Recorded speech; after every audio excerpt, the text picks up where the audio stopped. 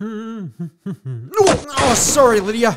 I didn't see you there. Dutton, we need your help. Who's we? The Aboriginal race. The fastest growing race in the world. Huh? Look at the last census. Wow, a 25% increase. That's way more than the birth rate. Exactly. Everyone's identifying as Aboriginal now. Come on.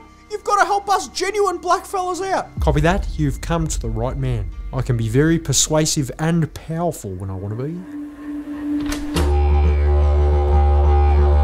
Oi, who are you? Anthony, it's me, Peter Dutton. Oh, Dutton. I'm sorry. I didn't recognise you. All you white fellas look the same to me. Come on in and shake a leg. We're having a corroboree. Hang on now, isn't this cultural appropriation? I thought you were Italian. Yup, but now I'm also Aboriginal.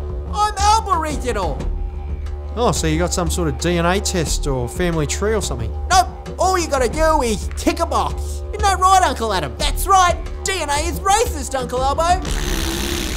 Oh, Jim, that painting is deadly. Authentic Indigenous art, only 10 grand. Hey, no, you can't do that. What wrong? There's a lot wrong with it. No, Jimmy's a proud Wadawurrung man. It won't come back. I can get it to boom, but I can't get it to rang. Hey, you want some bush tucker? I don't understand. Why are they doing this? Because they can, Peter. All they need to do is tick a box and sign a stat dec. But why would they want to do that? For the benefits, the jobs, scholarships, the royalties. And if you're too weak to do anything about it, I will. Hey!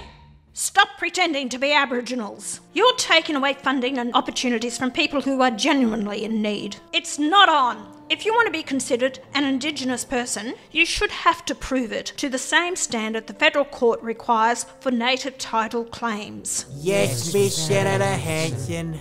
Thank you, Miss. You're my hero. A true defender of the Aboriginal community. It's what I do, Lydia. It's what I've always done. It came back.